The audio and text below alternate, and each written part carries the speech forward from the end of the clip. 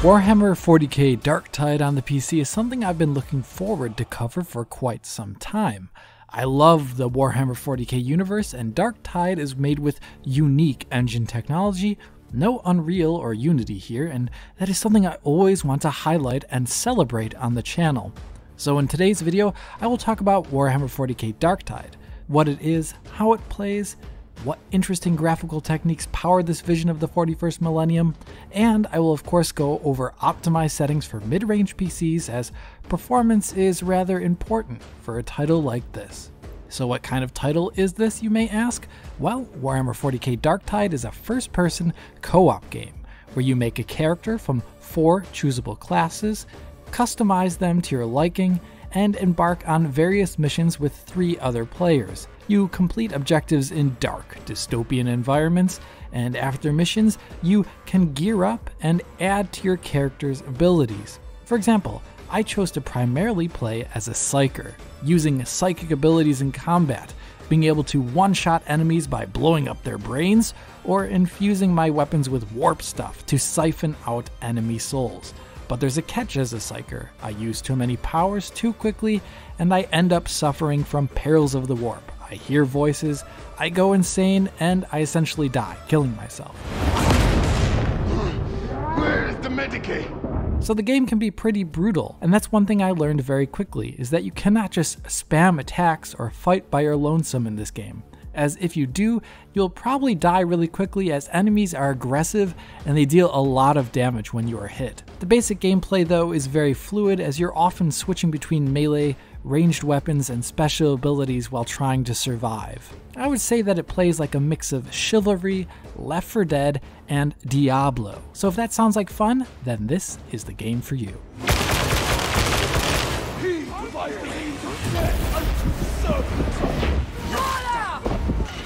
Backing up all the action and amplifying it is an incredibly evocative soundtrack by Jesper Kyd. And let me tell you, this soundtrack really goes places. In one scene, you can be killing heretics, to backing music that is primarily organ-driven melodies.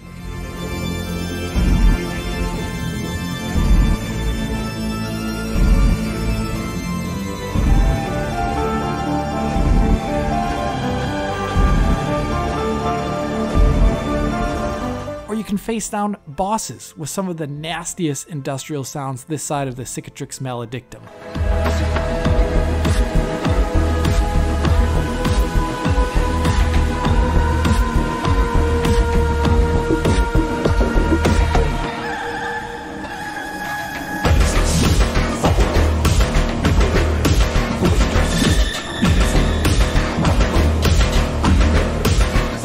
When your weapon fire mixes with the character barks and the music is hitting its height, the feeling that is communicated is incredible, and it is all heightened by the great craftsmanship that makes up this game's visuals. The visuals here are driven by Fat Shark's very own branch of Autodesk's Stingray engine as far as I can tell, and there's a cornucopia of modern rendering techniques here to create one of the most authentic looking renditions of Warhammer 40k that I've seen to date. First, let's start with some of the small details that immediately caught my eye. To render the various surfaces found in this grimdark feature, Fat Shark has elected to extensively use parallax mapping to do the micro detail found on the industrial surfaces in this game. So on metal or stone, there's usually not that much real geometric detail, rather parallax mapped trims are instead used to fill them out with bumpy effect. So nearly all of the bolts, rivets, screws, divots, stampings, and more are made using this texturing effect, and it's used everywhere. It's hard to find a surface that doesn't have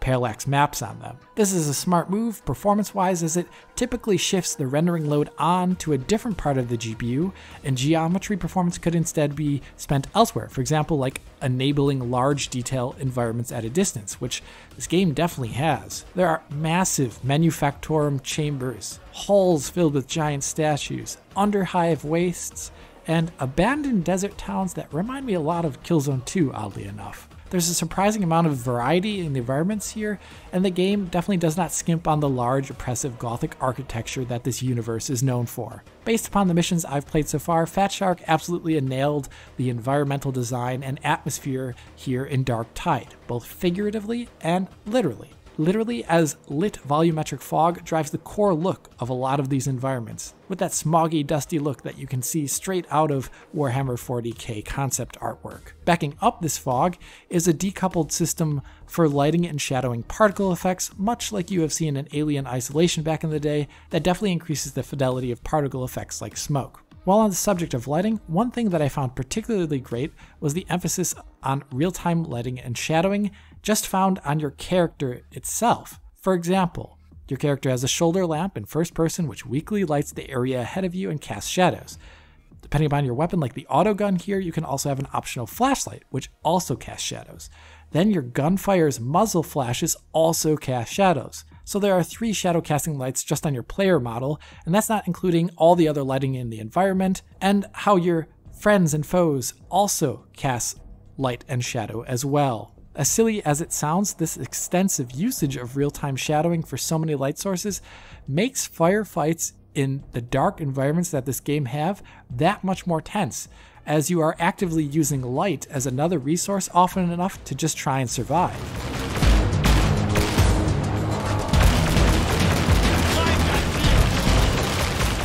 The cohesive glue behind all this real-time lighting in Darktide is an implementation of ray traced reflections and RTX-GI, which is a probe-based ray traced global illumination system that does not offer the fine-grained granularity of a per pixel RTGI, but still allows for convincing real-time bounce lighting on a larger scale. Both ray tracing effects together add a lot to any single scene, and it tends to look like this. In this scene from the prologue, I have RT off right now. If I turn on ray trace reflections to high, you can see it adds in a lot of reflections that just weren't there before with plain old screen space reflections. If we look, we can see very coherent reflections like those from standing pools of water are being added in, as well as very rough reflections like those found on the scuffed up metal of the floor, which now has a different look entirely. Now let's take this image with ray trace reflections and add in RTX-GI on top. As we can see, RTX-GI further increases the scene realism, where the bounce light from dynamic sources is added in. The flame on the left-hand side of the screen, for example, now also casts bounce light in the environment around it, giving the entire scene more of an ambient orange glow. And if we look at the area above these 2 red hazard lights here, we can also see that there's more red glow in the image as well with that RTX-GI on. When playing campaign missions, it can be interesting to see the effects of dynamic GI and real-time reflections in action. For one, you can shoot out a number of lights in the game world just to see how the lighting changes in real time. And sometimes you can also see areas of the game world where lighting changes rapidly due to mission events. For example here, the scene is generally dark, but then a big floodlight turns on as waves of enemies were going to start approaching my squad. If we look at that in slow motion, we can see how the entire area, which is only indirectly lit, is now partially lit by white bounce light at the mouth of the warehouse opening when that floodlight turns on. That is only happening here due to RTX-GI and those RT reflections being added in. So yeah, I would say Warhammer 40k Darktide is a really impressive graphical showcase, but still, not everything's perfect graphically and there are some rough edges. The most obvious rough edge I can see is in the quality of volumetric fog at a distance. Volumetric fog, even at the highest settings in the game, does seem rather chunky at a distance where there's some obvious aliasing and blockiness. Perhaps an even higher setting than the highest would make this scalable for future PCs. Another issue I noticed was how level of detail for geometry is handled in a more obvious way. Often LOD transitions occur like this one here, where there's a rather obvious transition to a lower level of geometry that just pops in with no crossfade between LOD levels. And the lower LODs themselves, in my opinion, seem a bit over deformed or overly spiky often, where the wheel here, for example, I think doesn't look very good below the highest LOD. But even then, those are just 2 issues and otherwise a very handsome technical package, and it's one of the best looking multiplayer games I've ever played, with an attention to detail and graphical features that definitely rival those found in slow-paced single-player campaigns. As you might imagine, that amount of graphical prowess will take some taming to run well on mid-range CPUs and GPUs, but before I get into my optimized settings here, I want to briefly touch on stability and performance in general in Darktide.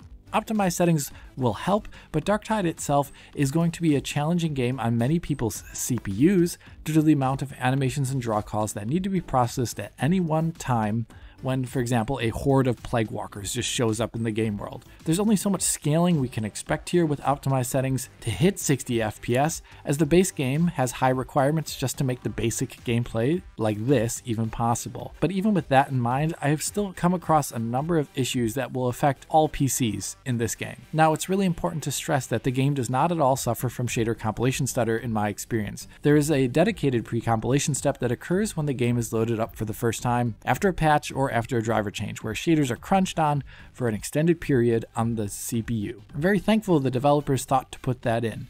But still, I have encountered hitchy frame drops in Darktide that I think are partially related to moving across the environment and when things are kind of batch loaded in. A good example I can show you is in the game's intro on a very powerful rig. When I go from area to area in the game's intro, trying to hit a VSync 60 FPS, we can see obvious hitches and drops when a new room or area is traversed through. In my experience, this happens at any and all graphical settings regardless of how good a PC is, so even on the lowest settings. And I can show that off very well in the game's mission hub. When you run around the command dais here, like I'm showing here on a Core i9-12900K at the lowest settings, you will see frame time issues in action. Take a look at the frame time graph there. Notice how the usual frame time is extremely low due to the 12900K being a beast, but as the camera is rounding around corners and reveals new bits of the game world and things perhaps load in, the frame time increases dramatically for a few frames, often going above 16.6 milliseconds or even above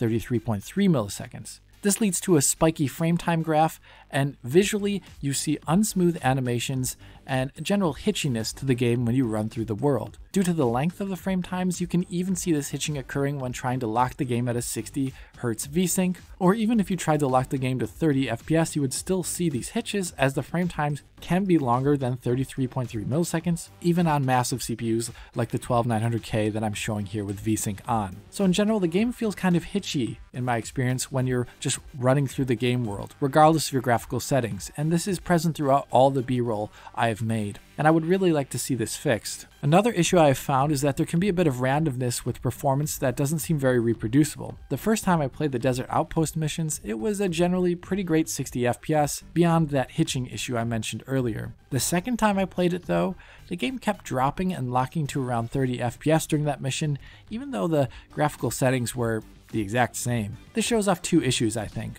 One is that the game performance can be a bit random, perhaps due to internet or server issues that you have no control of, and it also shows that VSync in Darktide tends to round down performance in a way like double buffered VSync. For example, in this scene here, I'm maxing out the settings at 4K, native resolution with VSync off on the left-hand side on the RTX 4090, running a flat out 50 FPS almost with VSync off there. Turning on VSync on the right hand side though, we can see that it rounds down the frames per second to around 40 and just keeps it there, even though there's a lot of GPU headroom to spare, and we would imagine triple buffered VSync would keep it at around 49 to 50 FPS here. So when you apply VSync to this game, it does some weird frame smoothing behavior. And the last issue I found is not performance related, but there's just a general instability of the game at times. I had at least one game crash and 2 disconnects for the 8 missions I played in full. That is not the worst, but it's also not stable at all. And I can't really tell you why those crashes or disconnects occurred. They just did. Okay, with that being said, let's move on to our optimized settings, which I'm targeting 60 FPS on an RTX 2060 Super coupled with a Ryzen 5 3600. My first bit of advice is to use image reconstruction. Both FSR and DLSS, in my experience, have better anti-aliasing than the game's default TAA. Just look at how both FSR2 and DLSS in performance mode here have much less subpixel popping here versus the native with TAA. So definitely use them. Between FSR2 and DLSS, FSR2 users will see more aliasing in general though, due to disocclusion fizzle as I've found. Most often when your gun, sword, or characters reveal the game world behind them, you'll see a fizzle, like here with the muzzle flash. With FSR2, each muzzle flash causes the area near the muzzle flash and the area behind the muzzle flash to fizzle for multiple frames, which your eye picks up. That is the general difference between DLSS and FSR2 in this game. The second obvious optimized setting is to turn off all ray tracing features in spite of how cool they are. On a mid-range GPU like the RTX 2060 Super at 1440p native, turning on RT reflections with no other RT on, for example, in this simple scene here, sees a massive performance cost on low even of 30%, with high reflections being a bit more expensive than that. We can see a similar thing with RTX GI in this shot here, which has an even larger hit to performance than RT reflections, costing more than 40% of the performance and showing no critical difference in performance between low and high RTX GI. So for mid-range GPUs, I definitely recommend turning it off, and definitely for mid-range CPUs as well. If you do want to use RT, I recommend an RTX 3070 or above, and a modern i7 or i9 processor, or Ryzen 5000 series and above. If you are going to use ray tracing, set both of those to high, as RTX GI runs the same as far as I can tell, and the loss to reflection quality on low is very high for the small bits of performance it can offer. So definitely high for both if you want to use it at all. The next setting to optimize is screen space reflections. Here I recommend the medium setting, which saves around 10% performance over high, while still showing reflections that are similar enough at a glance as high. After this, another easy win for GPU performance is with ambient occlusion, where the low setting, for example, offers a very similar look to every setting above it and will save around 9% performance, so definitely use low there. Then there's the light quality setting, which in most views primarily controls the quality of shadow resolution. Here I find the high setting to be optimized for visuals, as medium and low tend to be a bit too aliased for my liking, even if they run a little bit better. The last really important GPU setting is volumetric fog quality. Here, going down from the extreme setting sees notable hits to volumetric fog quality at a distance till it turns off at low. As I mentioned earlier though, I find extreme quality in this game still to be rather chunky, so I have two recommendations here. If you want pure performance, use medium, but if you are like me and want more quality, use extreme, as we will offset the performance hit in the end by using DLSS or FSR2, which should make its greater cost not too much of a problem in most scenes as I see it. And that is it for meaningful settings tweaks. Other settings like scattered detail density, in my experience, do not have a marked effect on CPU performance like the blog by Fatshark purports, so I say leave it at 1.0. Same with the lens flare origin setting. The all light setting, in my experience, seems to perform the same on the CPU as the sunlight setting does. So still, the best setting for CPU scaling is the ray tracing, like I mentioned earlier. You turn it off unless you have a really good CPU, like a later series Intel or Ryzen processor when looking for 60 FPS. Now, one setting I've seen people trying to tweak online outside of the game is found in the game launcher if you go to the settings and options there. If you scroll to the very bottom, you'll see a value for the amount of worker threads, which presumably tweaks the amount of threads used by the game's multi-threading system. It defaults always to 1 under the max amount, so 9 here on a Ryzen 5 3600 out of a maximum of 10, and the Ryzen 5 3600 of course has 12 threads total. I recommend leaving it at the default value, that is max minus 1. I tested it at 3 different values: 3 total workers on the far left, 9 total workers in the middle, and 10 total worker threads on the far right. I saw that the values 9 and 10 performed essentially the exact same in terms of average frame rate.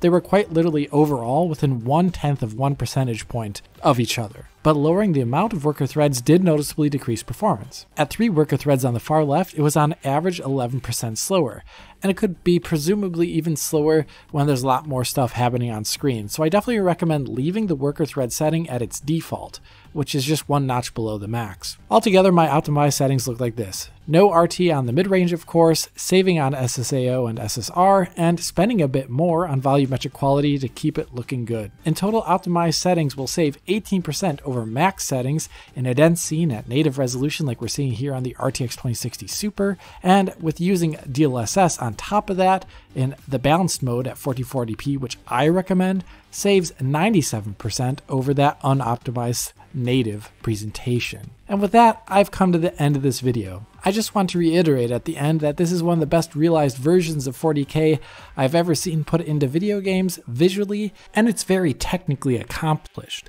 Currently though, it has some performance that is hard to wrap your head around. I really would like to see the frame time issues cleared up, no matter what their origin may be, as it's really hard to tell where it's coming from. And of course, I would like to see no crashing and disconnecting at all as well. But that is really all I have to say for this game at the moment. If you did like this video, hit that like button and subscribe to the channel. If you're already a subscriber, hit that little bell in the corner to be informed as soon as Digital Foundry posts a video. If you want to help us out, support DF on Patreon to get years of our content in high quality for download. Other than that, comment below, follow on Twitter, and as always, this is Alex, bidding you farewell und auf Wiedersehen.